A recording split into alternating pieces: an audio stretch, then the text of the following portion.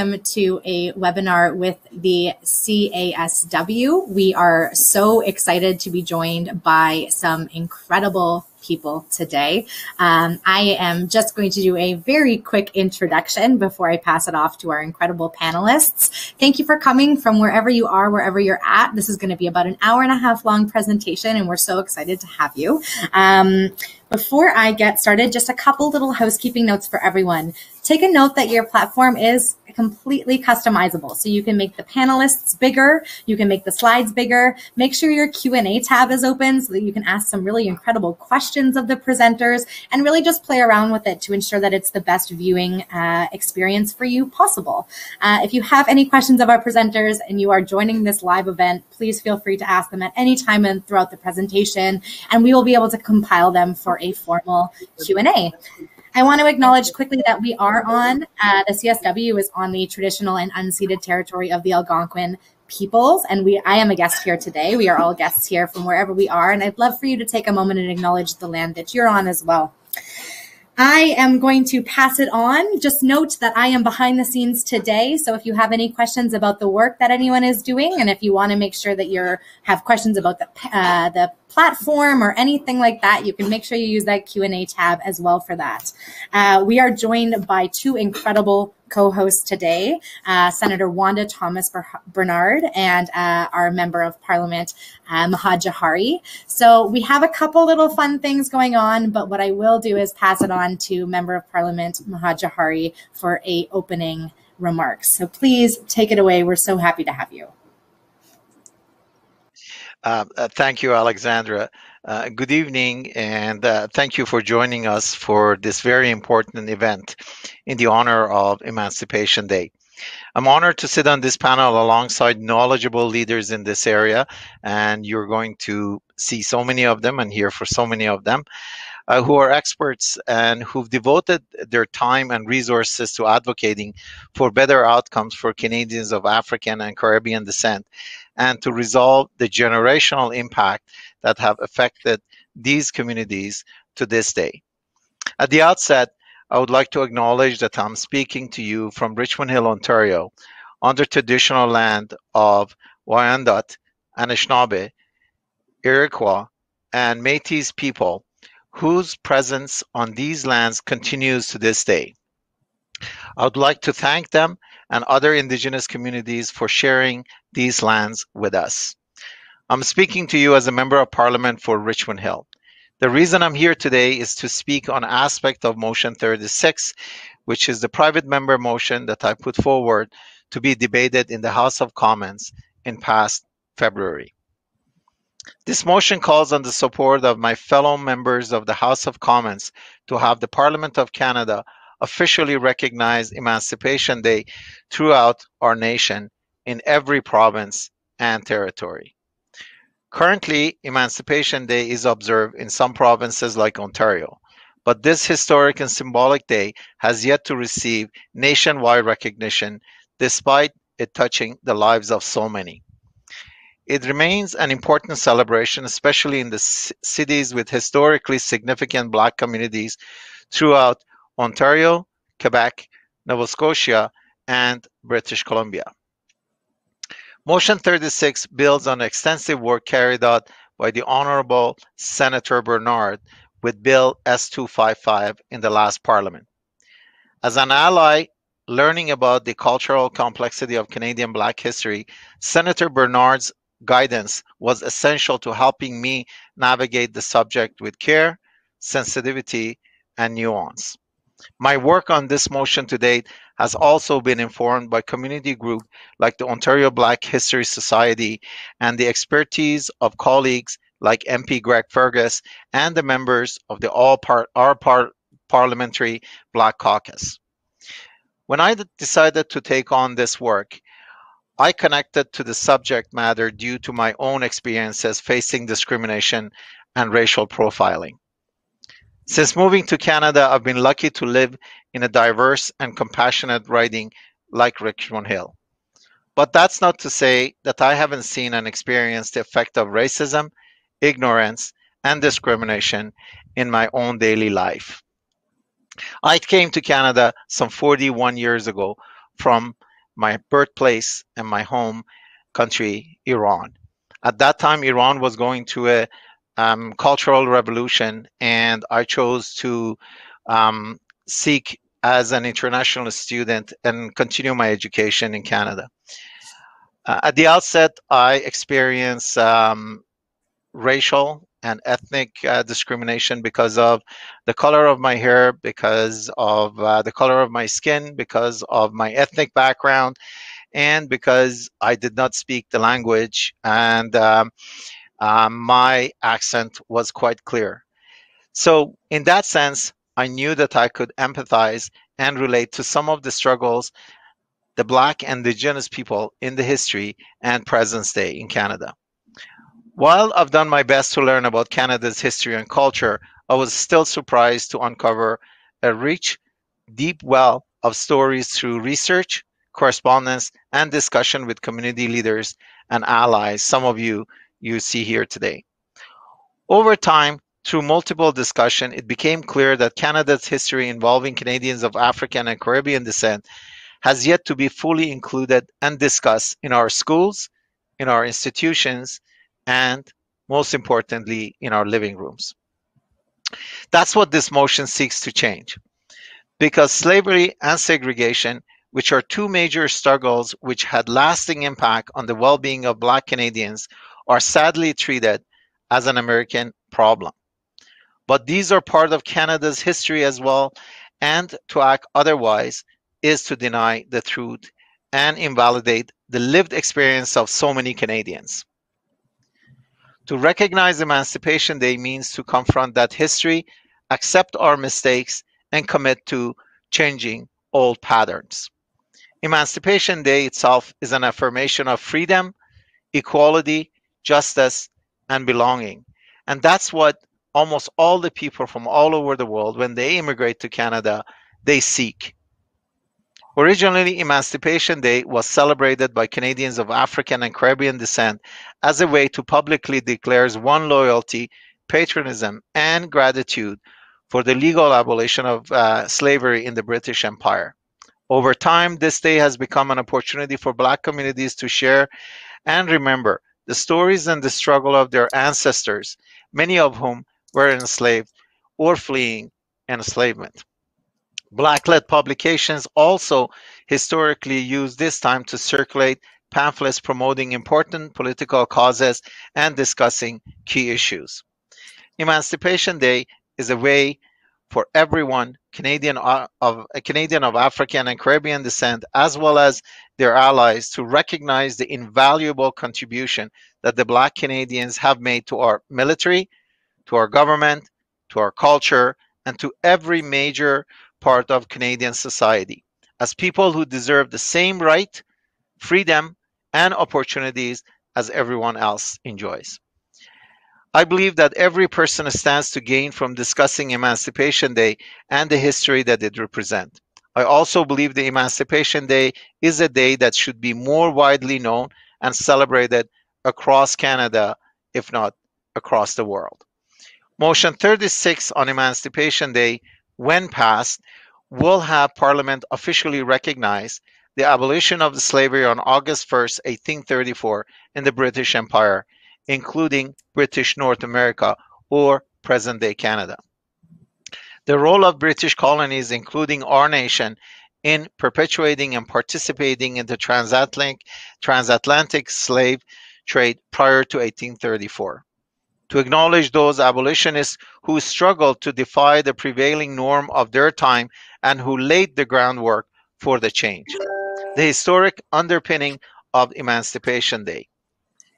The many untold stories and unsung achievement of Black Canadians in Canadian history, and finally, the need to address anti-Black racism in the context of United Nations International Decade for People of African Descent, and for the purpose of achieving our goal of a just, inclusive, and equal society. In a normal time, debate for this motion would have begun in May of this year, and we're hoping that it would conclude before August 1st. However, we are not in normal times. Unfortunately, our country is in the middle of dealing with COVID-19, a global pandemic health emergency that has claimed lives of all over the world. Due to circumstances out of our control, this and other motions have been put on hold as we adjust to a new normal and a remote parliament. Over multiple meetings and calls, I pushed to have this motion debated.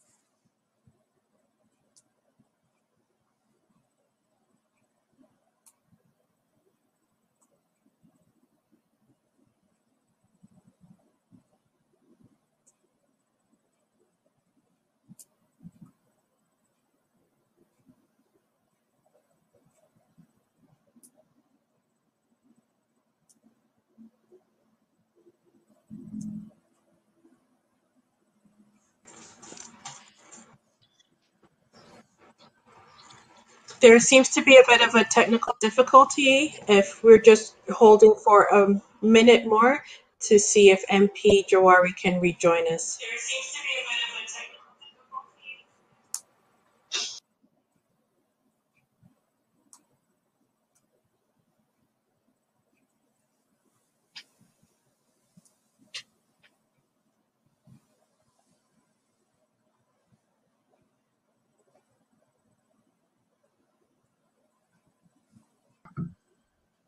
Maybe we could start with the panel introductions.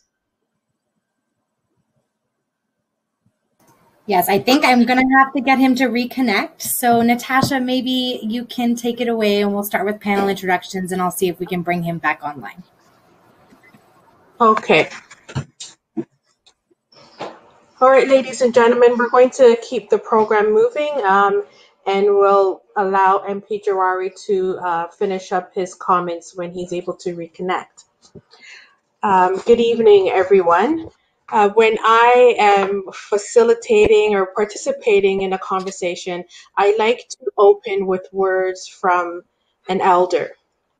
And today I'm going to share a quick quote from John Lewis. John Lewis states that freedom is not a state, it is an act. It is not some enchanted garden perched on a distant plateau where we can finally sit down and rest. Freedom is the continuous action we all must take, and each generation must do its part to create an even more fair, more just society. And so those are the words of our now ancestor John Lewis, who passed away during the past week. I would like to welcome you once again to our panel, Freedom Delayed is Justice Denied. And I'm happy to be moderating this conversation with an amazing panel who I'm going to introduce to you today. It would appear that the MP back, so maybe we can have him just finish his opening comments if you don't mind. Yes. You're a little bit I think you're muted, sir.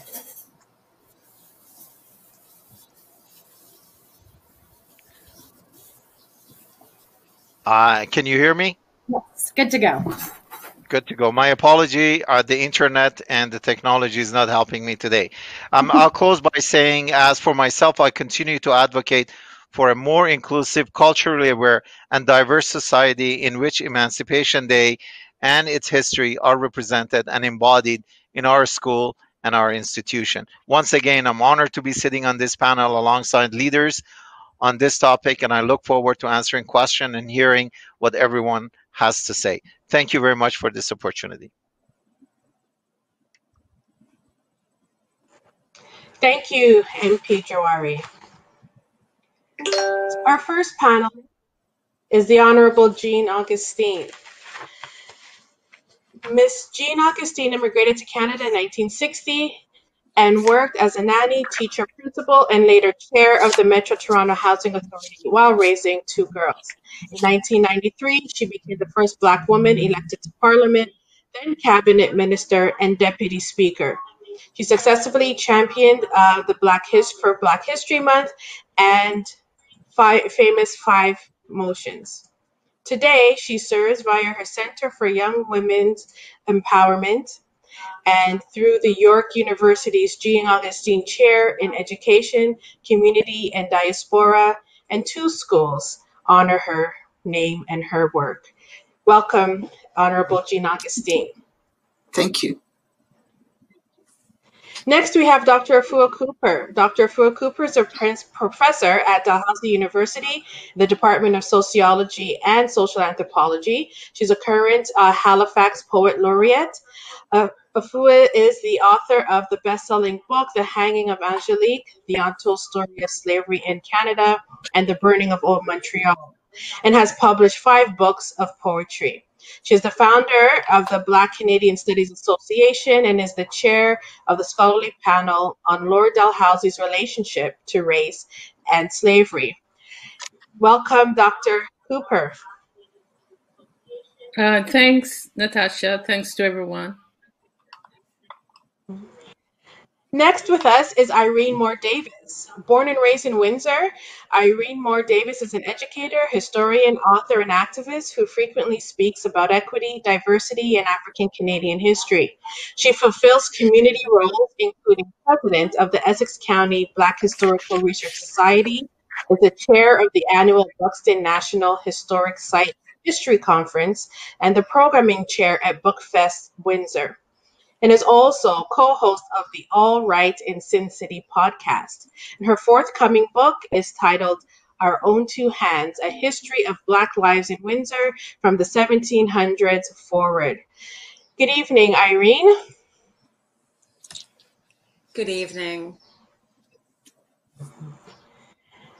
We next have Dr. Carolyn Smarts-Frost.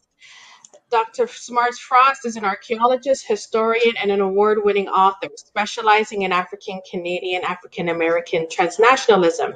She's a visiting scholar at SUNY Buffalo and adjunct professor at Acadia and Dalhousie Universities. Carolyn's 1985 excavation of Canada's first underground railroad site made history. She spent more than 20 years researching the lives of freedom seekers Thornton and Lucy Blackburn. Her 2007 biography of the couple, I've Got a Home in Glory Land, A Lost Tale of the Underground Railroad, won the Governor General's Literary Award for Nonfiction. In her latest book, Steal Away Home, Carolyn tells the story of 15-year-old Cecilia Jane Reynolds and her remarkable flight to freedom via Niagara Falls. She is a Toronto native, but now divides her time between her Wolfdale home and a cottage overlooking Nova Scotia's beautiful Mahoney Falls. Welcome, Dr. Carolyn Smarts-Frost. Hi, everybody. Nice to be here. And I am Natasha Henry. I'm the president of the Ontario Black History Society, educator, historian, and curriculum consultant, and author of 2 books on Emancipation Day. And I'm happy to be with you this evening to facilitate and to be part of this wonderful conversation. Again, freedom delayed is justice denied. And so I'm going to delve right into our first question. We have a few questions that I'm going to ask panelists to respond to, a few panelists, and then we'll decide and see how many panelists can respond to each of the questions. The first question, and I have the questions here on the screen, I hope everyone can see, is what did August 1st, 1834 mean for your ancestors, or how do you connect to the history of Emancipation Day? I wanted to take the time to first read the response of Blaine Courtney, who unfortunately could not be with us in the panel this evening, but shared this response that he really wanted for us to read. So, what does emancipation mean to me?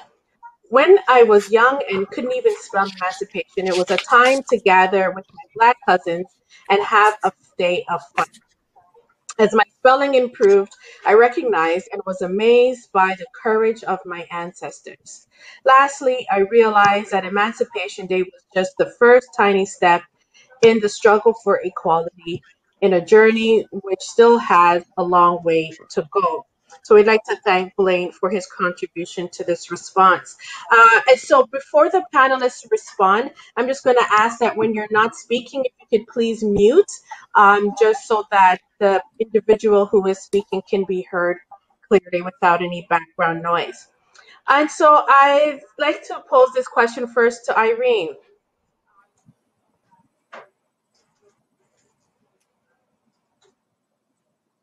Unmute. Personally, oh, Yes, we can hear you now. August 1st, 1834 means so much to me personally and as a historian. I mean, for my family personally, on my father's side, I recognize that this is the moment that really made a change in the lives of my ancestors in the English-speaking Caribbean. On my mother's side of the family, I'm well aware that for my ancestors who made it here from chattel slavery in the United States to freedom in Canada, and for free people of color, ancestors who made it here to Canada, it was such an important date. So I want to give the most praise to the ancestors who crossed that bridge. It was a bridge that was built through legislation by allies, but it took the initiative and the creativity and the courage of the Underground Railroad ancestors to make their way here to Canada and really seize that moment. And I'm so grateful to all of them. I mean, without August 1st, 1834, I would not be me, and neither would be a whole lot of people of African descent in my region of Canada, southwestern Ontario. And I'm so grateful. As a historian, I recognize that it was such a critical moment for the history of Canada and throughout the British Empire, really. But for the history of Canada specifically, it was the beginning of a great history and legacy of movement towards social justice, equity, and freedom.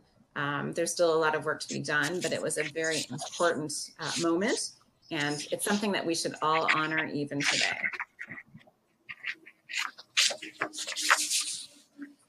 Thank you, Irene. Jean? Thank you, Natasha, and I'm so very pleased to have the opportunity to sit around with some of the people that I see as Trojans in the spreading of the history and the acknowledgments that we all need to make as we recognize this history, the history of African Canadians, the history of Black folks in this part of the world. I was born and grew up in Grenada. And in the early years, I remember those celebrations around Emancipation Day. Emancipation Day was celebrated always as the first Monday in August. And it was a public holiday. I think it still is a public holiday. And that was a day of lots of food and drink and going to the beach and talking about our African heritage. At the same time, there were undercurrents of the fact that as that act was proclaimed in the British Empire, that with and in that act was the fact that the owners of slaves, the owners of those enslaved people were being paid for the fact that they were losing their labor. And I think this is one thing we have not really dealt with as we talk about moving towards freedom, that those people who benefited from the labor and from the all of the residues of slavery, that those people were remunerated, and the others were just the proclamation was just made and they were set free to be on their own. And of course, we know all the history, and you have historians that can tell you about what has happened. I like the theme, freedom delayed is justice denied, because I think it's a play on on the legal maxim, justice delayed is justice denied. And when we are in the challenging time that we are today, I think all of this justice delayed and justice denied, that freedom delayed is justice denied. I think that we can see all the we can see how all of these things come together, fit together, and why it's so important for us to have a session like this, to be talking about Emancipation Day, to be asking the government of Canada to declare August 1 as a recognition throughout Canada, that we need to recognize this day and what comes with it. It's the fact that we have not, as Canadians, we've not filled out our history in such a way that all these things are taught in our classrooms and are in our books and in our social studies programs. And so when we make an announcement at the federal level that Emancipation Day, then that forces us and would force Canadians to begin to look at that history and that period of time and what has happened since, that and can see where that freedom delayed is really justice denied, and that all that we are asking and all that we are asking corporate Canada, that we're asking of government, researchers, institutions, etc., that we really trying to close that denial of justice as a result of lack of all the freedoms. It has been said that that people who wish to expand freedom must be bold, because timidity does not bring about lasting, meaningful change. If freedom is not being expanded, freedom contracts. And I think that if we look at the history over the years, we can see that contracting, that pulling back of so much that the word freedom entails.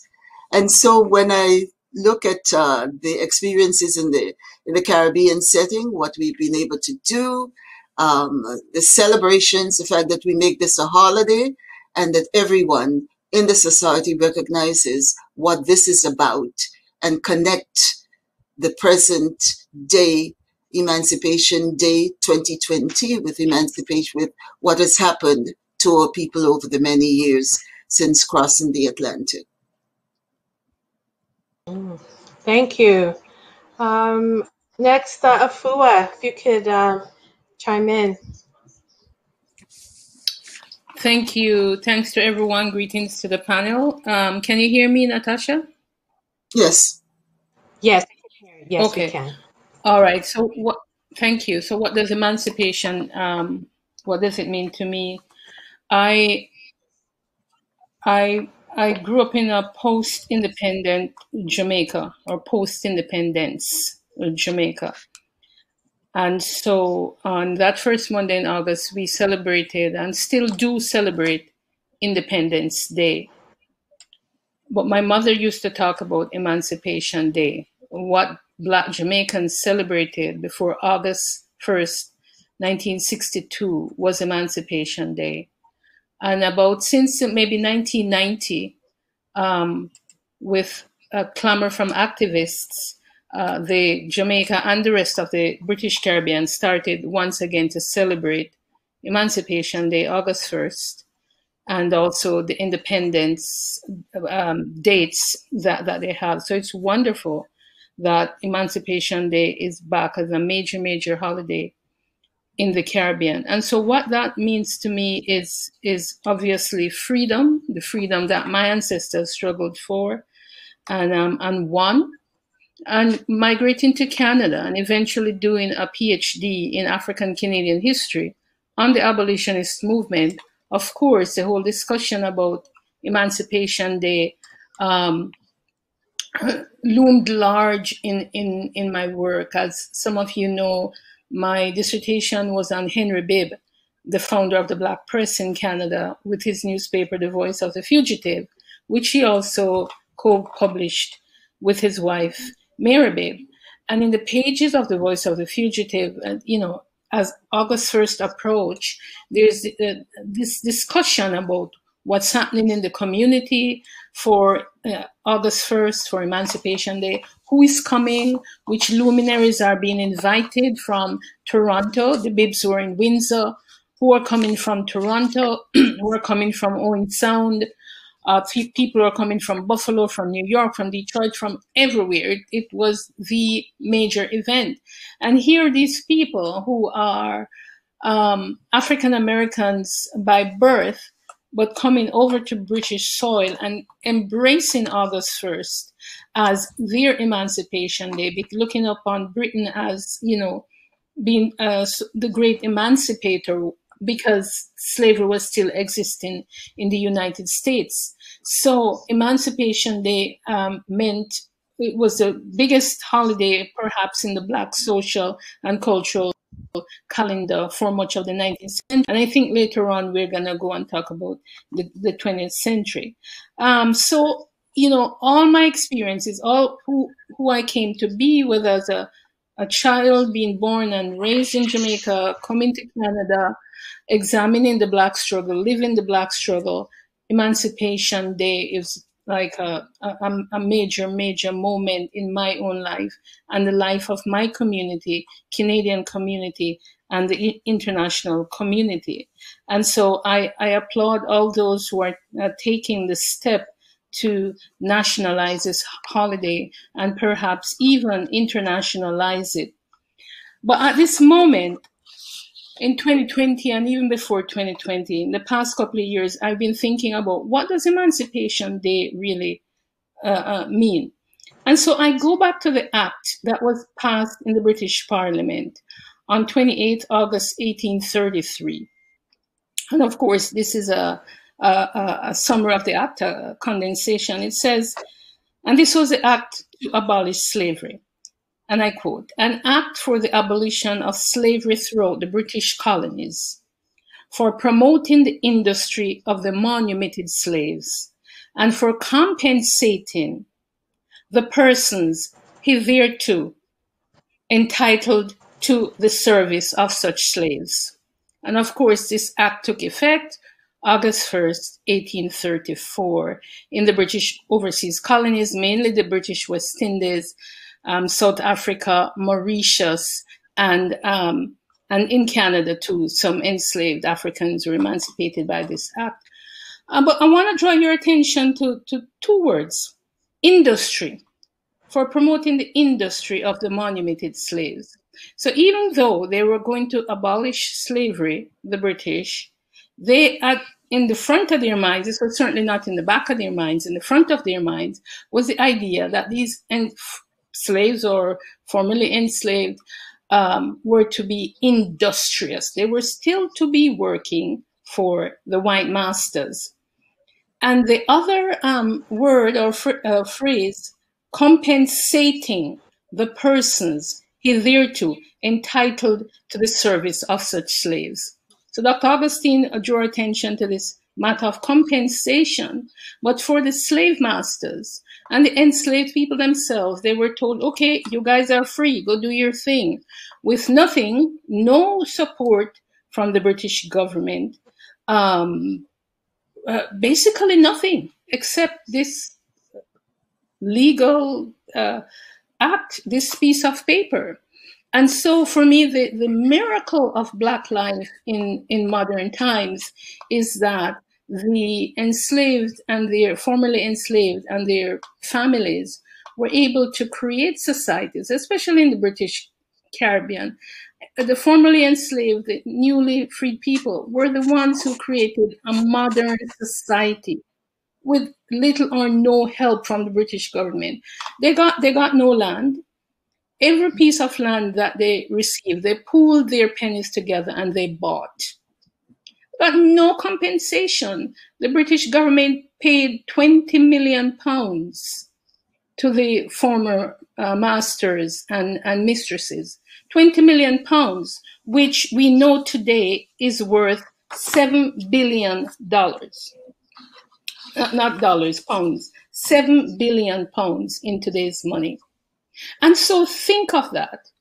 So while this act ended slavery, it did not abolish racism and anti-Black racism, to be more specific, because the newly freed people could not vote. They could they couldn't get certain jobs. They couldn't worship in certain places unless they were Anglicans. There's a whole host of disabilities that were put in place as soon as that act was passed. So guess what happened? On August 2nd, these same people, especially in places like Barbados, Antigua, and St. Kitts, these same people on August 2nd had to go back and work for those same people who were enslaving them for little or nothing. So the justice denied, freedom denied is just freedom delayed is justice denied is really a wonderful theme, because I'm sitting here and thinking after 186 years, a justice has been denied to the Black community. Because of this, what I'm seeing as a con that the British government paid on the Africans, played on the Africans and on their descendants. No, Black people, the indices of Black community underdevelopment, we talk about, such as overrepresentation in arrest statistics, in being in jail, being over incarceration, racial profiling, health disparities, etc., etc., and the systemic racism that Black people encounter in corporations, in education, in the justice system, in the political system, in media, and so forth, are all these indices are all a result of the racism that was used to justify slavery and the racism that was played out during slavery, the anti-Black racism, and the racism that continued after slavery to this point in Canada and in the entire British Empire where there was slavery. So I'm saying, Natasha, that justice is still denied, and it is justice that we're still seeking right now. And the British Empire, and also the American Empire, but maybe we'll just stick to the British and the French and the Dutch and the Swedes and the Germans and everyone else, still owe Black people a great deal, because the playing field is still not level, and Black people are dying in the most wanton ways. As you know, we remember George Floyd as being one of the victims of such wanton brutality. Thank you. Thank you, Afua. And now, if I could just say here that for myself, growing up, my parents are from Jamaica and immigrated here, and I'm born here in Toronto.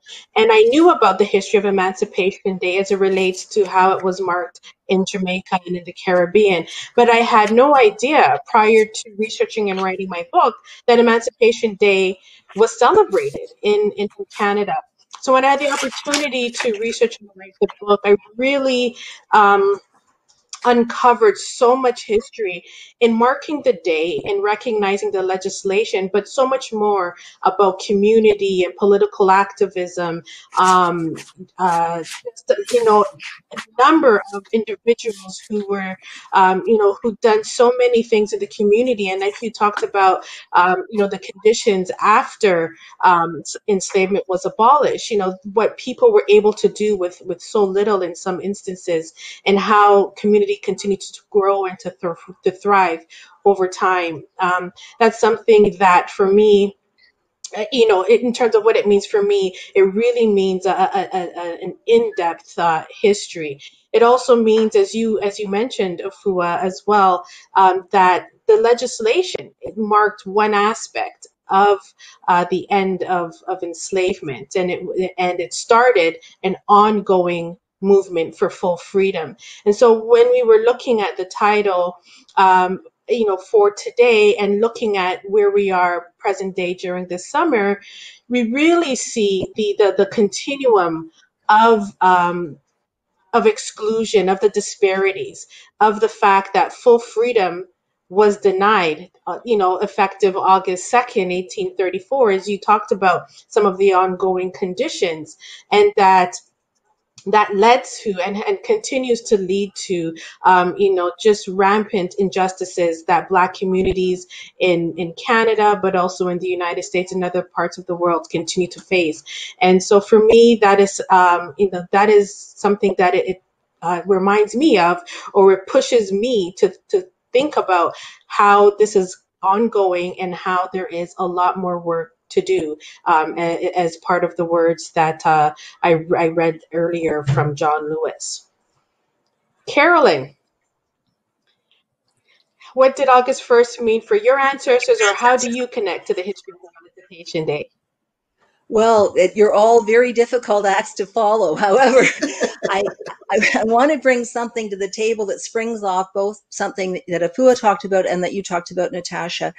The July 31st, 1838 was a very significant date that at midnight that night, the apprenticeship system in the British Caribbean ended and people actually were emancipated. Between what Afua was mentioning, that the day after Emancipation Day, a day after August 1st, 1834, everybody had to go back to work for 40 hours or 45, depending on what island people were on, for the people they had previously been enslaved by. And they had to do that until August 1st, 1838. So my interest in my historical interest in transnationalism relates to how African Americans and African Canadians and African Caribbean people related to one another over issues of things like Emancipation Day and what it meant in the context of the politics of their time. The people in 1834 in North America were very well aware that justice had been denied and freedom had been denied to the people in the British Caribbean. So while there were commemorative events for Emancipation Day in 1834 in New York and Boston, for instance, they were relatively small events, and people talked about the fact that people were not really free in the British Caribbean. There was a landmark event, which was August 1st, 1834, but it didn't mean what it should have. And so a lot of the American celebrations for emancipation in the West Indies, and they were held in American cities and towns, particularly in the Great Lakes District. A lot of those celebrations did not really come into full form till after 1838 or even 1840. And they were commemorated right up until the time of the Civil War, and in some places right through the 1920s and 30s, like in Adrian, Michigan. So people were very well aware of that freedom, the justice delayed and freedom denied. And I think it's very interesting that both Canadian and American people of the day spoke to this issue. There's another piece of the Emancipation Day commemorations and celebrations that was very important, because the north part of the United States and African Canadians, and also white abolitionists as well, worked together in tandem using Emancipation Day celebrations as a springboard to demand freedom for the enslaved in the southern United States. And I can go on about that at some length. I'll talk later too, but I wanted to say that this was a piece of the Emancipation Day was not only celebratory, it was resistant, profoundly resistant. And it continued to be right through the end of the Civil War. Thank you, Carolyn. Let's move on to our next question. Just a reminder to mute panelists when you're not speaking. So our second question: Winter's emancipation celebrations were often described as the greatest freedom show on earth, but they were much more than a show. What was the deeper meaning to the African Canadian community in the Windsor area and other parts of the province and country? And I'll turn it over first to Irene to respond to this question.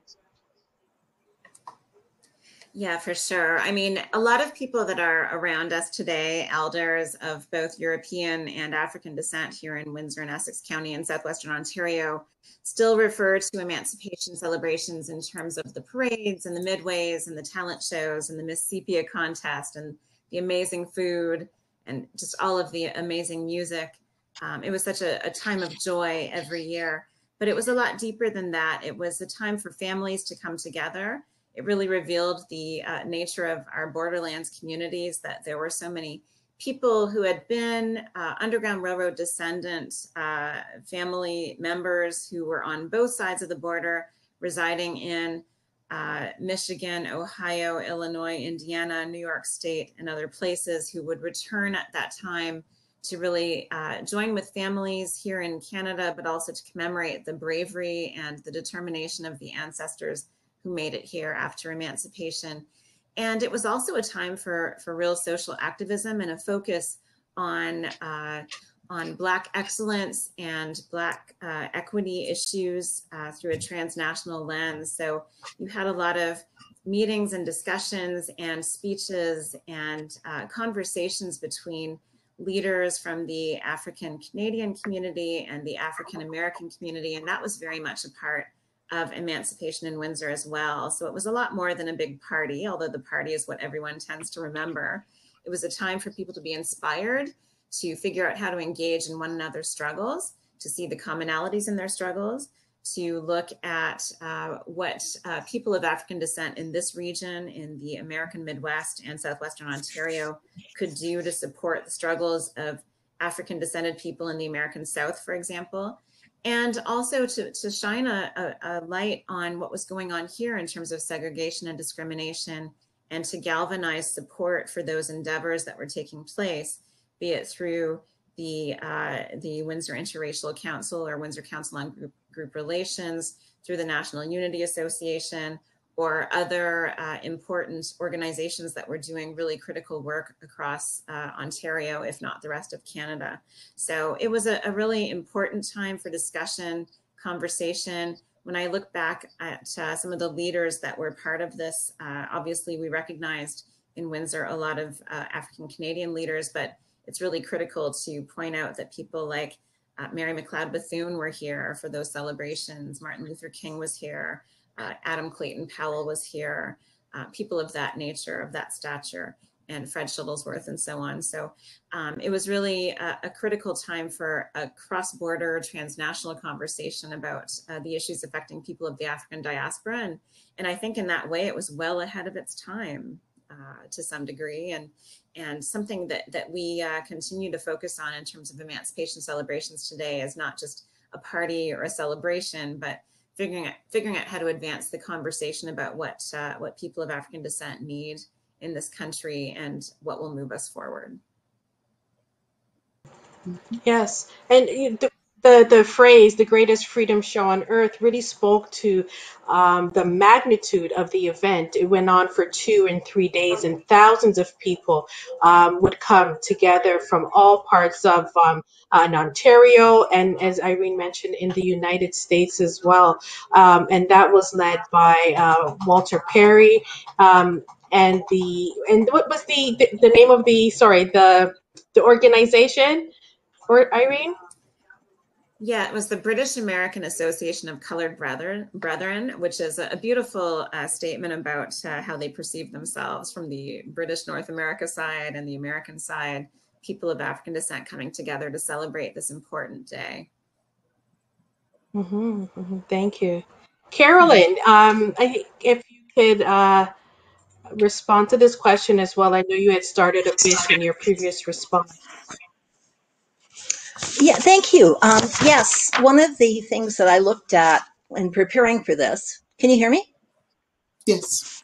Okay. One of the things I looked at in preparing for this was something I've been studying for some time, and that is the joint activities of the linked by faith, by blood, by common cause, African American and African Canadian communities on either side of what my friend Afua Cooper calls the fluid frontier, the watery border that divides mostly Ontario from, and of course Quebec, from the United States. And the fact that Emancipation Day was celebrated between those communities, the Rochester community would come to Toronto during Emancipation Day to celebrate together. The Buffalo, people from Buffalo would come across and they would celebrate together. People from Detroit would go to Shrewsbury, which is a very small town, for instance, where they had a wonderful Emancipation Day celebration right on Lake Erie. and they would continue those celebrations. There was this binationalism, and it had to do with promoting anti-slavery. It had to do with demanding the abolition of slavery in the United States, in addition to the celebrations, the family reunions, all the wonderful things that were very celebratory. If you allow me to, may I read one little bit, which is actually a direct quotation of what it was like to be in Toronto for Emancipation Day. This is about 1850. It's Canada's the first Canadian-born African-Canadian doctor. His name was Anderson Ruffin Abbott, and he was recalling an event that happened when he was about 13. This is in Toronto. He said they provided a banquet which was held under a pavilion erected on a vacant lot running from Elizabeth Street to Sayre Street. That's very close to City Hall in Toronto, opposite Osgoode Hall, which was then a barracks for the 92nd West Indian Regiment. The procession was headed by the band of the regiment. The tallest man in this regiment was a black man, a drummer known as Black Charlie. The procession carried a Union Jack. He's Trinidadian, by the way. I looked him up. Carried a Union Jack and a blue silk banner on which was inscribed gilt letters, the Abolition Society, organized in 1833. The mayor of the city, Mr. Metcalf, made a speech on this occasion, followed by several other speeches of prominent citizens. These celebrations were carried on yearly and with much enthusiasm, and they were always included a service at the Anglican Cathedral at what is now St. James Cathedral in Toronto. But if you don't mind me taking one more minute, may I do that? I'd like to speak to the transnationalism that happened with, or do you want me to do that later? But you can go right ahead. Okay. There's one person who really personifies a lot of this for me, and his name is Madison Lightfoot. Madison Lightfoot was involved in the rescue of Thornton and Lucy Blackburn in the Blackburn riots of 1833, which is how I first learned about him. He was originally a Virginian and had been in Detroit since 1831.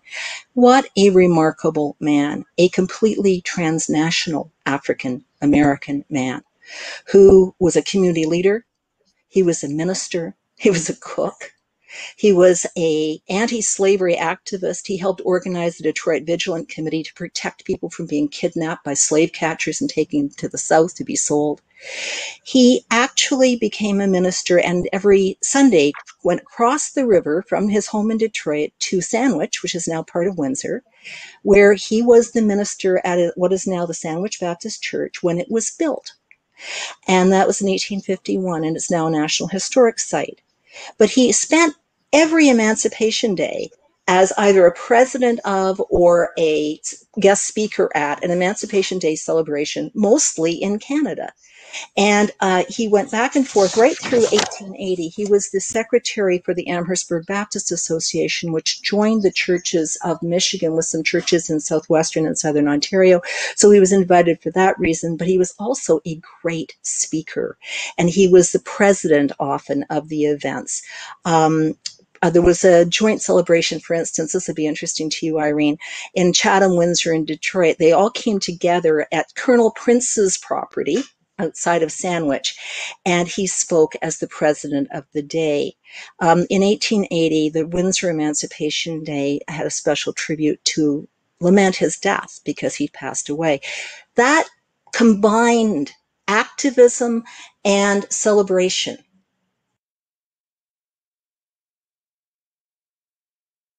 Mm-hmm. Yes. Yes. Yeah, so some of those key themes, as you talked about, the deeper meaning of Emancipation Day, celebration, resistance, family, community, and activism. I wanted to continue to pick up on the thread around the transnational aspect of Emancipation Day celebrations. And in this third question, we say African Canadians and African Americans would cross a fluid border, as you mentioned, and mark the occasion. And Caribbean immigrants and visitors contributed to how Emancipation Day has been celebrated in Canada. And so I'd like to turn now to Jean and then followed by Afua to talk a bit about the transnational aspect of Emancipation Day celebrations. Jean?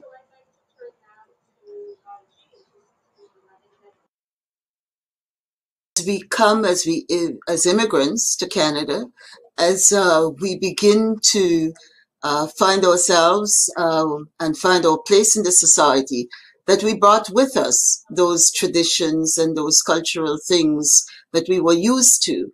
And so the issue of getting together with activists and those who were on the ground for the number of years, doing the work, making the calls, integrating the issues from both sides of the border, the communities that were moving, and we had lot movements of communities. A lot of the African Canadians from Atlantic Canada were moving into urban centers like Toronto. A number of people were moving across the border before we had all these strict restrictions about crossing the border, that there were many, many exchanges. And I tell you that activists and historians argue and continue to argue that before we can make any change or talk about any freedom in our country and see some of the things that we need to do, we need to know our history. Canadians must first accept the fact that systemic racism exists, that we have a tarnished history in so many ways, and that those permanent structures, those inequities that were built into the system, we have to more or less deal with those. And so it's almost like a work in progress, this march towards freedom, this march towards equality and justice for all. And so those who join us, coming from Commonwealth and colonial backgrounds, need to recognize that until the society recognizes that history and learn about that history and know about that history, then again, we play into the justice denied. Mm-hmm. Thank you, Jean. Afua. Yes, I am. Thank you. It's really a big international story, just like the Underground Railroad story, which is transnational, cross-border, but also international. And you wanted Jean and I to look at this connection between the Canadian, the American, and the Caribbean. And I think this is exemplified in the Emancipation Day picnic that happened in the 20th century. So I'm just going to read something here, and then I have a short letter I'm going to read that exemplifies that connection. So we all know that B.J. Spencer Pitt, a black lawyer from Grenada, with Caribbean. Yes, thank you, Jean. I was going to say of Caribbean roots, but more specifically, Grenada.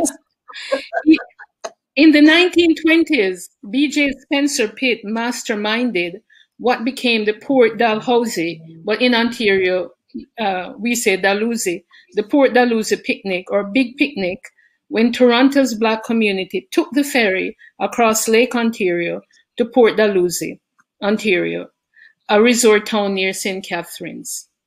In its heyday, the Big Picnic drew upward of 6,000 to 8,000 people from Toronto, the Niagara region, and New York State. It was a major event on the calendar of the Black Torontonians for 3 decades. Emancipation Day celebrations have been held in August every year in some part of Ontario since 1834. The day is now commemorated in Amherstburg, Owen Sound, and Collingwood. It was re-established in Toronto in 1997. Of course, other cities also hold Emancipation Day. And that quote I'm taking from the book Caroline Smarts and Adrian Shadd and I co-wrote called The Underground Railroad Next Stop Toronto.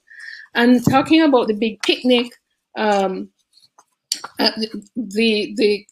it brought families together in celebration and resistance, and also in love. Adrian Shadd told me that her parents met at the Big Picnic Emancipation Day picnic at Port Dalhousie, and they eventually got married. So, and I'm sure there were many more love stories that came out of those picnics. But I have a letter here, and I'm reading from my other computer, that B.J. Spencer Pitt wrote to the mayor of St. Catharines in May 17th, 1938. He said, "May it please his worship, we are again holding this year our annual picnic at Port Dalhousie on Thursday, the 4th day of August, 1938. This year, for the first time in history, the Negro Convention, sponsored by the Universal Negro Improvement Association, convenes in the city of Toronto from the 1st to the 19th of August. The United Negro Improvement Association. That's the association that Marcus Garvey founded, an international. He founded it in Jamaica, and it spread all over the world. It spread all over Canada. It spread to Nova Scotia, Sydney, Nova Scotia, if you may recall. Well, you won't recall. In 1937, Marcus Garvey made that famous speech, "Emancipate yourselves from mental slavery," which inspired Bob Marley to write with the Redemption Song. So B.J. Spencer Pitt is telling the mayor of St. Catharines that, hey, the UNIA is having their convention in Toronto from the 1st to the 19th of August. Think of that. Over 2 weeks of deliberation and of conferencing. We have been successful in asking the convention committee to set aside Thursday, August 4th as a free day so that the convention delegates coming from different parts of the world, people coming from different parts of the world, will join with us or would join with us in our annual picnic. According to our arrangements, we are trying to have the President General give an address at Port Dalhousie at 3:30 p.m. I have been requested by my local organization to invite you, Mr. Mayor, to attend this meeting, and we would be very pleased if you would extend this civic welcome to the President General and the convention's delegate at 3:30 on that day at the picnic. Thanking you for your kind cooperation and favor. Very truly yours, B.J. Spencer Pitt, and he was president of the Toronto Division, Universal Negro Improvement Association. So in addition to being a lawyer, he was a lawyer, one of the few Black lawyers in Toronto, I might add. He was the president of the UNIA, which meant he was a Garveyite, a Pan-Africanist, and a community leader.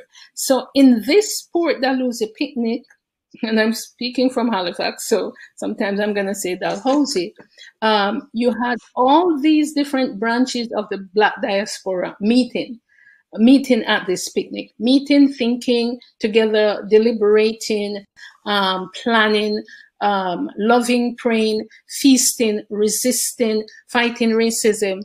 And it's, and here, the figure of the Honorable Marcus Garvey looms large. So talk about Black internationalism. It's here in this Emancipation Day celebration, Natasha.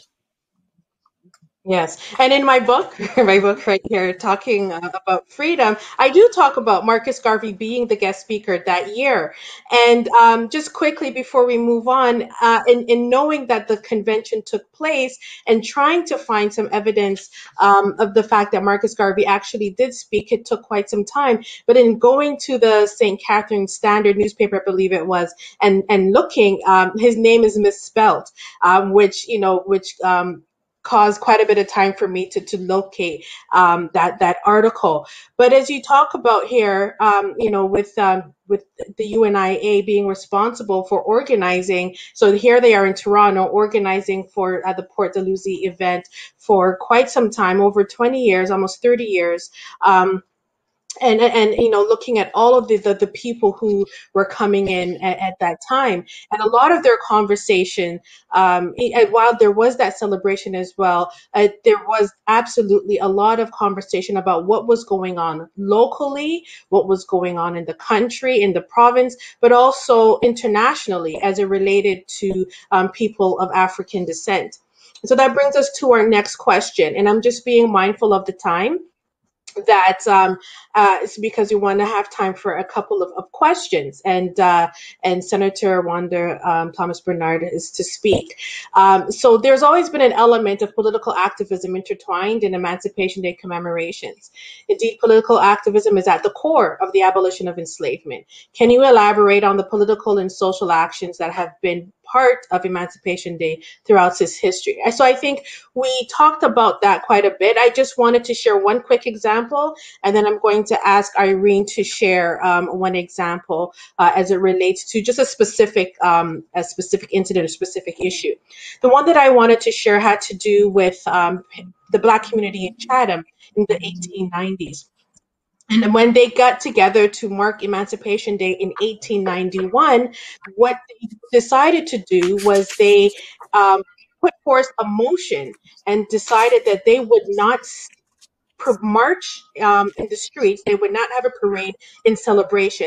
Instead, they would march in protest against segregated schools. And this was an issue that the community continued to advocate for change. And so at that Emancipation Day event, the resolution was passed, and they marched in protest. And that also set up a huge campaign to increase their activism around ending racially segregated schools in Chatham. And finally, in 1893, the community was successful. So that was just one example that I wanted to share. And there are several others as well that I document in my book. Irene? Can you hear me?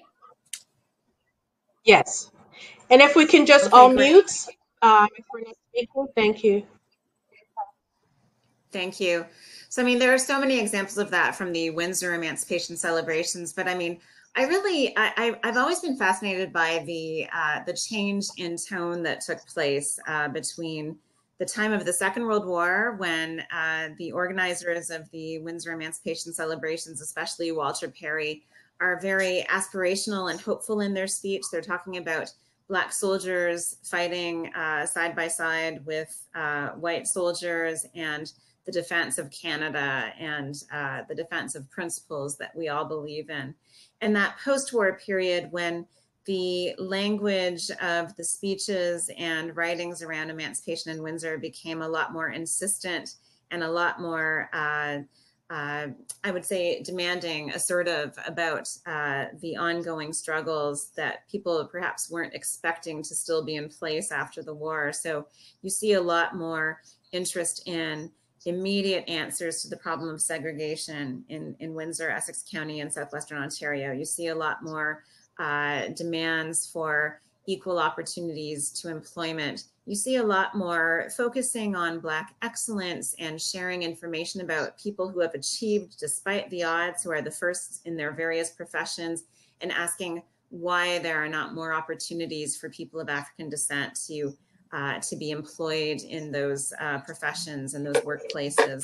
And really drawing on the work and the efforts of the many civil rights and human rights organizations that had sprung up, not only here in Windsor, but in the United States and in other parts of Ontario, and really building those bridges and making those connections in terms of agitating for changes to happen, referring very often to the valiant service of soldiers and sailors of African descent in the Second World War, and asking for changes to reflect the commitment that they had shown to Canada and to freedom.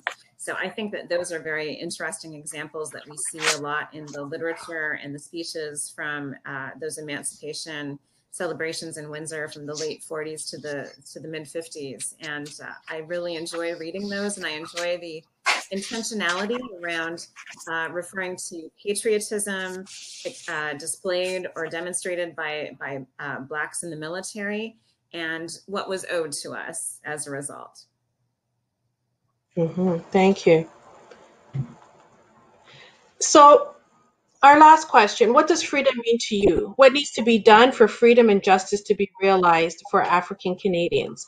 I'm just going to ask each panelist if you could share one key message in about a minute. And I'll start with Carolyn.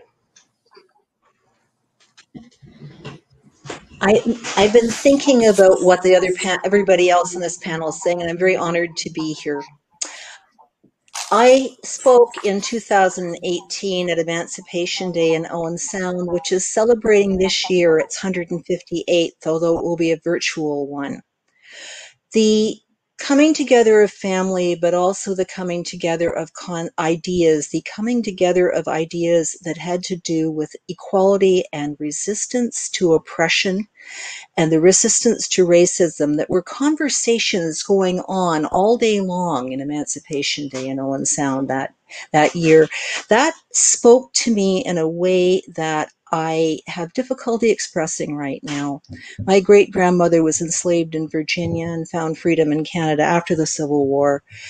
And I don't know how I could possibly begin to understand what freedom meant to her, except to say that making Emancipation Day a national event in this country is essential so that other people can also share in that sense of freedom and also move the agenda forward to abolish systemic racism in this country. Thank you. Thank you, Carolyn. Jean, if I can ask you to share some words. Natasha, I'm so very pleased to have had the opportunity to sit with these historians to make sure that that those who walk away from this this webcast would do a bit of digging and would do a little more, be a little bit more reflective about our situation. I sense the urgency of now. I have been in this community for over 60 years and have seen so much. And I have experienced the aspirational, the demands, the marches, the conversations around the situation of people of African descent, the anti-Black racism and all of this. I feel that we're in 2020, as we do this virtually and as we speak virtually, I think the time has come for the society and for everyone within the society to recognize this whole issue of that justice denied, of that freedom that has been delayed. And I think the theme, again, if it can resound with everyone as you listen to this, freedom delayed is justice denied. And we could delineate all this stuff in the society that we need to fix. But it's so important that we use this urgency of now to do the fixing. Thank you, Jean. Afua. First, I just want to express my great pleasure at being a part of such an august panel. And I want to give a special thank you to Senator Wanda Thomas Bernard for her leadership, activism in this regard, and her team in Ottawa for helping to host this, and to the Ontario Black History Society, and also to MP Jowhari for taking up the baton, so to speak. So a big thank you to all of you. Two examples of how Emancipation Day celebrations in Canada has touched my heart. And I go like Harlan to the Owen Sound celebration. I spoke at the Owen Sound celebration. I've been there just as a observer or a participant or a celebrant, and it always touches my heart. I just feel when I'm there, like when I'm at Buxton, when I'm in Windsor, that the ancestors are with me. It's really a deep spiritual feeling I get when I'm there. I love the genealogy, because now these Owen Sound folks have embarked on the genealogical project, which is just tremendous. I love that. I love the photographs. I love the cultural show. And I love going down to the cairn. It's just a special feeling. And I think I perhaps have tapped into the ancestral spirit, for which I'm eternally grateful. In Toronto, Aita Sadu and Miguel San Vicente, who are married to each other, and they own the bookshop, A Different Book List, also started the the underground, the freedom train, and people actually take a real TTC train and they go from Union Station up to North York, and there are crowds of people, celebrations. I don't think it will happen this year. Speeches, spoken words, singing, and just a lot of love among people. So there are those two things that touch my heart all the time. What does freedom mean to me? Or how can we get this justice that has been denied for so long? We have to defeat white supremacy in this country and in the world. White supremacy is the reason that, we don't have Black history being taught in schools, so our Black children and other children don't know of the wonderful things that the ancestors have done or the struggles. And it's because of that we Black people are so marginalized. We have this over-incarceration in prison. All these things are as a direct result of white supremacy. And white supremacy has to be defeated. It's like a chain that still ties the entire society. And before full freedom can be realized for African people, white supremacy has to be defeated. Thank you, Afua. Irene, if you can share your words. Wow. I want to thank you so much for moderating this panel. I want to thank the organizers. It's very appreciated that you brought us all together at this historical moment. I don't want to veer too much off the topic, but I want to say earlier, last month, there was a lot of interest across the Canadian media in Juneteenth for the first time ever. There was a tremendous level of interest in this American celebration of freedom. And it was really important to keep bringing people's attention back to our own emancipation here in Canada, and to get people to understand that anti-Black racism, the legacy of slavery, all of those things are not just American issues or American problems. We have our own responsibility to uncover and explore and reconcile with our own past here in Canada and our present. All of those stereotypes and beliefs that are held about us as African people and that we sometimes hold against ourselves.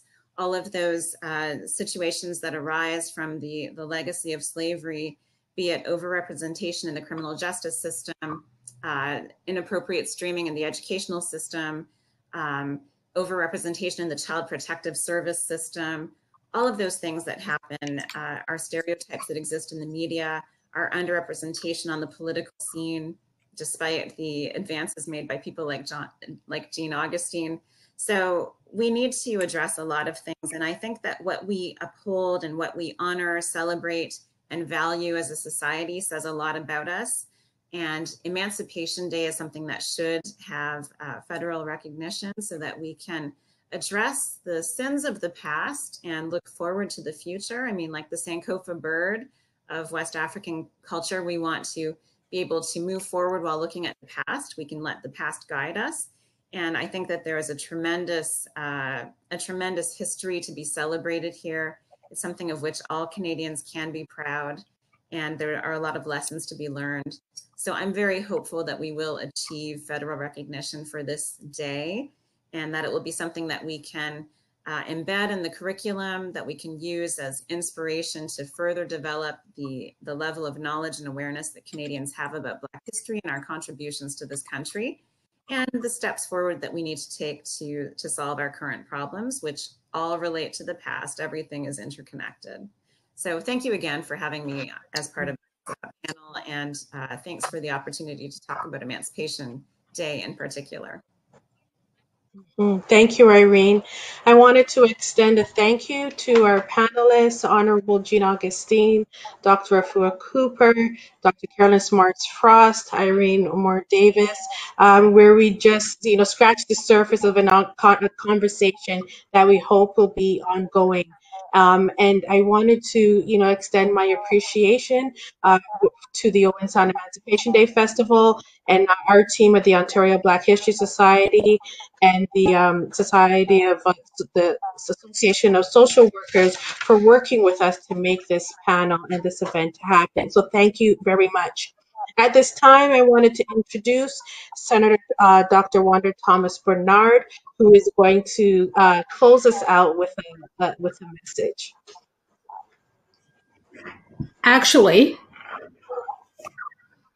I am so moved by all that I've experienced this evening that I'm going to choose not to speak at the moment.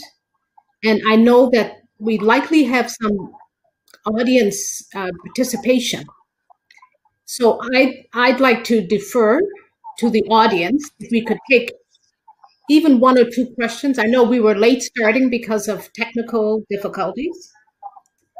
But if people are okay to stay, and CASW, if it's okay for us to stay a bit longer, I wonder if we could take a few audience questions, and then I'll very briefly wrap up.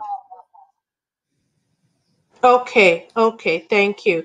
And it will say that there will be more information on the Owen Sound Emancipation Festival website, including this slide here, 6 ways to celebrate the 186th Emancipation Day, and more information about, and we will share information about the bill that's going to be hopefully moving forward, the one that was introduced by MP Jowhari. So with that, Alexandra, do we have a couple of questions that from the listeners that we could take? Absolutely, Natasha. I think Anne-Marie may have sent you some in the chat function.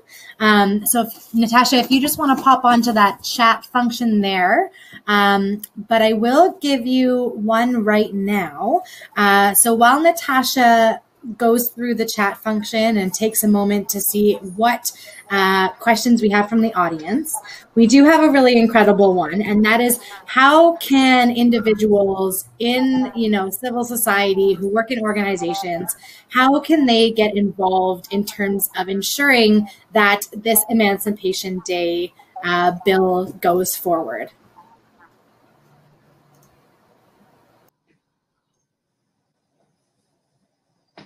Yeah, so perhaps MP Jowhari, if you could speak to that a bit, and then maybe Senator Bernard, Thomas Bernard. Sure. I'll be very quite brief. Once again, thank you for the opportunity. Unfortunately, I got cut off, but my speech will be made available, and you could read that at your own pleasure. I think continuous advocacy and is the key here, and we can do the advocacy in many fronts. On the legislative side, I'm more now, after participating in this panel, I'm more than committed to make sure that this bill gets through. And thank you for educating me, and thank you for educating our Canadian those who are participating. I think on the civil side, on the civil society side, I think we can play a role by making sure that our school curriculum gets updated, and I think we can do advocacy at the provincial and our through our school board, that we could make sure that the African Canadian history is fairly represented as a chapter in our history, and those are the two that jumps right comes to me quickly. But again, I think we need to continue on both front, on the legislative side as well as on the civil side and on the education side. And again, there are many events, and just sharing the stories. I think we need to continue making sure that we make every day until we receive full justice as an Emancipation Day. It doesn't have to be August 1st. It could be August 2nd, August 3rd, and every day in the 365 days until we get there. Thank you. Thank you for that. And I'll just extend on something that you said that ties into a question about how do we suggest schools incorporate Emancipation Day curriculum into schools. And I would just say here that as it relates to Black experiences and the Black presence, the 400-year presence of African people here in Canada, there is not one specific expectation that students in Ontario have to learn about this history. in the Ontario Social Studies, History, and Geography curriculum. And that is something that needs to change. That ongoing exclusion is a form of systemic exclusion and systemic racism. And so that is something that needs to change. And so the stories of Emancipation Day, the stories of communities, the stories of activism, the stories of individuals need to be woven intricately throughout the curriculum at every grade. And, you know, I know that individual teachers do find that important and do that. A lot of teachers do. But there also needs to be a systemic response and correction to this ongoing exclusion. And so that's something that I wanted to add as it relates to the point around education. We have another question for Dr. Afua Cooper. Since justice has continued to be denied, how would you suggest compensation or reparations should take shape for Black Canadians? Thank you. I would, in a number of ways, and because in a number of ways, there's financial compensation, and there's also the developmental model strategy, which is now being pursued by CARICOM, the Caribbean community. CARICOM is looking at a developmental model for slavery, for colonization, and for racism. And that means many things. It's a fund for education, for health in many of our Black communities across North America. As you know, in Canada, for example, the Black communities have, there's disparity, health disparities. For example, if we take the COVID-19 situation really points to that for us. So funding in our communities to raise the playing field, or to level the playing field rather. And that could go through community organizations, scholarships for students,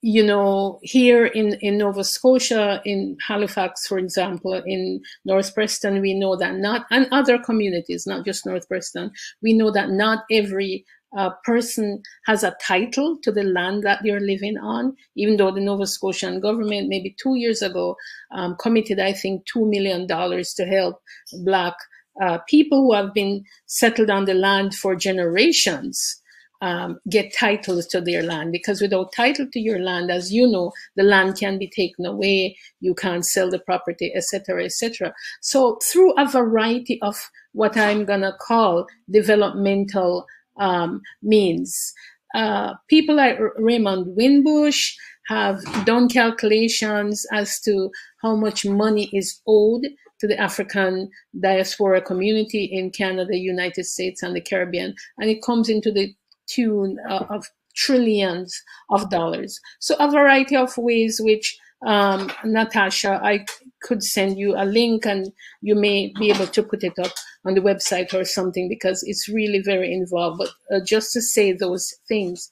But you know, when I was growing up in Jamaica, as a kid, and you in the communities of East Kingston, and you would always hear the Rastafari people say that Queen Elizabeth owed Jamaicans 20 million pounds. Didn't understand, but I heard that it was in the songs and so on. 20 million pounds. And when I went to high school, I was able to understand what the Rastafarians were talking about, or what Rastas were talking about, because then I studied West Indian history. And you know that it wasn't Queen Elizabeth per se. I think it was William IV, who was king at the time of emancipation, who gave the 20 million pounds to the former owners of enslaved Africans. But of course, Queen Elizabeth is descended from that line. So, you know, when Rastas were talking about that, she was queen. But it's this sense that freedom has been delayed and justice has been denied, and this sense of outrage on the part of the Rasta community that says, you know, they gave the money to the White people, after we slaved for them for close to 400 years, they gave us nothing. So they still owe us that 20 million pounds, right? Which, as I said earlier, translate to $7 billion. But I would say to the person who asked the question, there is a well-developed body of literature on the reparations movement, whether it's Caribbean or United States or Brazil for that matter. And there's a lots of discussion happening now on the reparation questions for Canada, which of course is a very multifaceted discussion. Mm-hmm. Thank you, Afua. A quick follow. I have one more question we'll take before we close. And someone had wanted a follow up around the curriculum. Is there a plan to expand the African Canadian curriculum in Canada? So curriculum is covered under each province, ministries of education, and here in Ontario, as I mentioned, the state of the inclusion, the integration of Black experiences are pretty much the same. I know Nova Scotia fared a bit better in terms of integration in the curriculum. And so that's something that we have to continue to lobby for, that the Ministry of Education in the revision of the curriculum, that that it's mandated that some learning expectations be put in there. And as you had talked about, Afua, around the land, there was a question here that came up around navigating the relationships around land. How should the Canadian government navigate First Nations land claims for land that is currently occupied by the descendants of formerly enslaved Africans? And I'll open it to if someone wants to reply. Afua, did you want to? I would say I could reply, but I think maybe I should turn it over to Senator Thomas Bernard. I don't know, Wanda, if you want to answer that.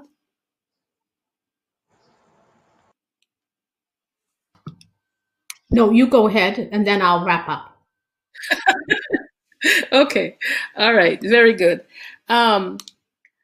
Yes. So it's a big question.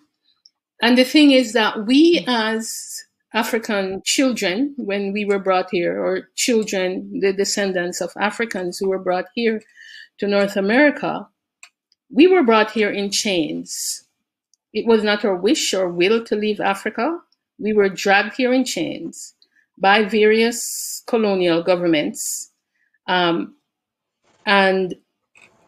they let us slave for them for at least 4 centuries, as we know. We got nothing. Our labor was stolen, our talents were stolen, our minds were stolen. And to this day, you see our genius and our talents still being stolen, and our labor for that matter. Slavery was generational, which means that your children, grandchildren, down to the line forever, would be enslaved also, because that's how the colonizers and the imperialists, that's how they set it up. So we weren't in a bargaining position to say, we want to come to Canada or want to go to Louisiana or whatever.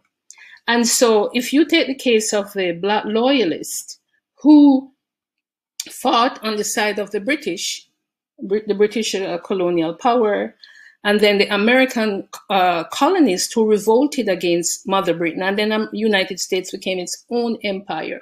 And the Black loyalists fought on the side of the British in exchange for their freedom. In exchange for my freedom, I fought your revolution, and I raised you new nations on both sides of the division, says Richard Pierpoint, a Black loyalist from Ontario.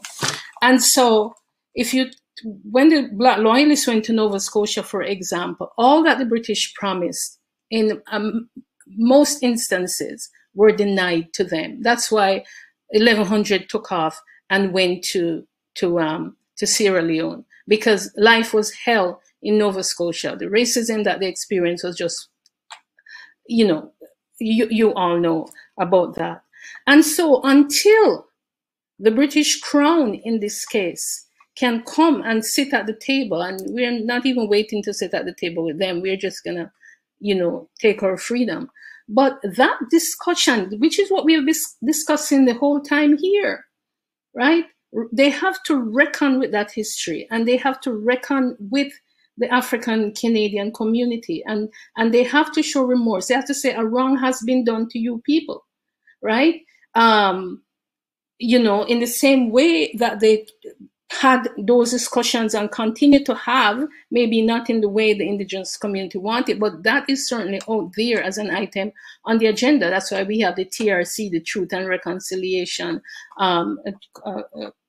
Tribunal, and so forth. That discussion has taken place. That discussion has not taken place with the African Canadian people. Even as much as we understand and we see indigenous people as allies, and sometimes we share the same bloodline, and sometimes we share the same struggles, but that discussion has not taken place. If the British government want to say, okay, you all can go back to Africa, or Queen Elizabeth and her heirs and successors, we have to go back to Africa. And we, of course, we're not just going to listen to what they say, and they won't say that. But we have to have that discussion. It hasn't taken place. That's why reparations is so critical, because under the umbrella of reparations, that we will talk about that, and we will put out policy. We will put out ideas and suggestions and recommendations how that can happen. So the Black people on this continent are still denied.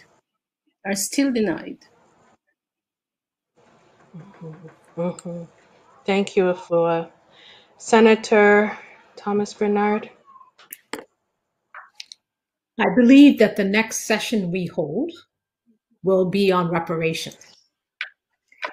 It's clear to me that this conversation needs to continue. These conversations need to continue. What we have experienced tonight is what I'm calling an unanticipated benefit of COVID. Because if not for COVID, we would be holding events, Toronto, Owen Sound, maybe Burlington, Windsor, Chatham, Kent, wherever. We'd be holding the individual on-site celebrations for Emancipation Day. But because of COVID, we've been able to assemble this incredible panel. You've been able to give Canadians a little bit of this history.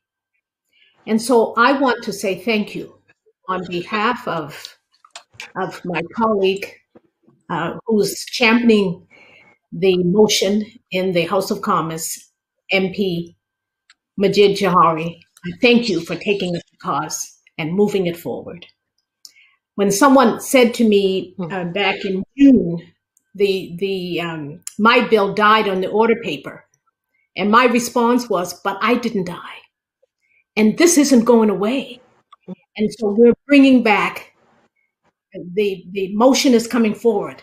But to those of you who are watching and listening, let me say this. You don't have to wait for the House of Commons to pass a bill saying we nationally recognize Emancipation Day. You can do things in your own homes, in your own communities, in your own municipalities. You can lead the charge to recognize Emancipation Day in so many different ways. So we will post on our site some suggestions. You don't have to be constrained by those suggestions. Tonight, we've heard phenomenal historians talk about Emancipation Day, but also talk about how significant this is. The need to remember, the need to reflect, the need to honor the work of our ancestors by continuing that work today. That's the best way that we can honor our ancestors, honor this that our elders made. When I think sometimes about our ancestors, I think about all that they did just to survive. And I think about where we are today, and I think about the voices that are protesting in the streets and that are saying the urgency for real sustainable change is now. And recognizing Emancipation Day is just one, maybe just the tip of the iceberg of what needs to be done. Because truly, Freedom denied is justice delayed. Thank you. So I Thank want you, to Senator. I knew he was going to be here. Come and say hello, Gavin. No, it's okay. Here's Gavin. He's been participating Say what? Say hi. Just wave and say hello. Hi. So Natasha, thank you for moderating the panel. Thank you. And I just wanted to say that we do have your information here around 6 ways to celebrate the 186th Emancipation Day, which we'll share. I also wanted to share quickly some events that are taking place to mark Emancipation Day. The Ontario Black History Society has an event on July 31st, which you can find more information on our website and social media. Owen Sound is marking 158th consecutive Emancipation Day celebrations virtually this year on August 1st at 11 a.m. There's also Uncle Tom's Cabin, who's also gone virtual. They're going to be hosting a tour on August 1st, and throughout the week, next week, there will be interviews each day relating to the topic of Emancipation Day. So stay tuned for that as well.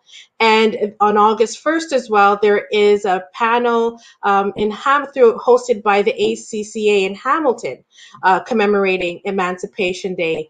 Again, these events we will share on our social media outlets. And Irene has, I think, one event to share quickly.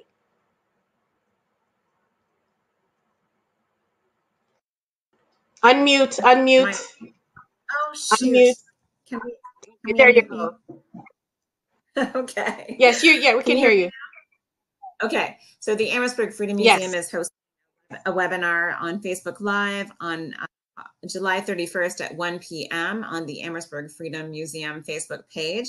And here in Windsor, something that gives me great joy, on August 1st at 1 p.m., there will be a citywide Black Organizations March by the riverfront, starting at the Great Canadian Flagpole and winding up at City Hall Square to address ongoing issues of injustice and anti-Black racism, and to give people in Windsor a chance to tell their personal stories of anti-Black racism. And I'm so excited about that because that's really what Emancipation Day is all about, moving forward in the march towards freedom. Thank you, Irene. So thank you to our viewing and listening audience, to the panelists, MP Jowhari, Senator Thomas Bernard, and the Association of Social Workers for a wonderful evening. And everyone stay engaged and stay safe. Thank you. Thank you.